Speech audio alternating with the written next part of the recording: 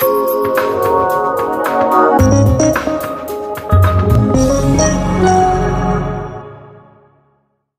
we are going to illustrate how to properly set up an integral magnetic flow meter. The flow meter is received as a minimum of two items: the flow tube or sensor itself and the transmitter, which is always shipped in a separate box. Contained in the transmitter box is the instructions for the flow meter, a quick start and CD, the transmitter itself, plus an accessory bag containing the terminal board and ground wire.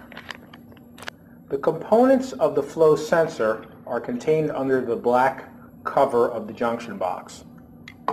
Inside we'll see two black plugs, the larger one being for the electrode circuit, the smaller one for the coil circuit. They are contained in two white holding blocks, which are simply terminal points. Also inside is the flow meter sensor prom, which contains the calibration, data, and settings for the flow meter. To prepare the sensor for the converter, first remove the black terminal cover. Next, loosen the two black plugs from the white holding blocks and place them to either side of the junction box. Next, using the terminal board supplied in the accessory packet of the transmitter, place the board into the junction box, being sure that the socket for the sensor prom mates with the pins of the sensor prom.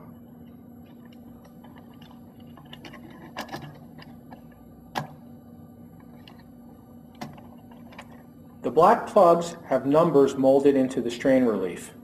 Match these numbers with the identical numbers on the circuit board and tighten the connections to complete the circuits. Don't forget to attach the green ground wire to the threaded hole in the metal plate at the bottom of the terminal box.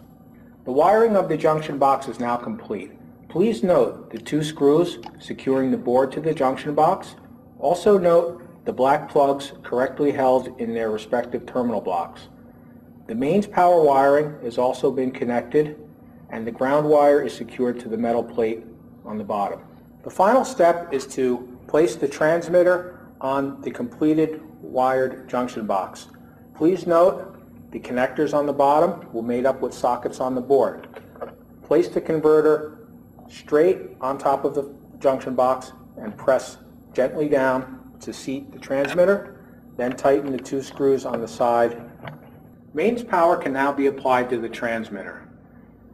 Note that the transmitter will initialize for a few seconds. After that, the operator screen will be shown and the meter is now ready to accurately measure the flow through the pipe. For more information regarding the Siemens SITRANS FM magnetic flow meter, please refer to the product instruction manual or visit the Siemens website.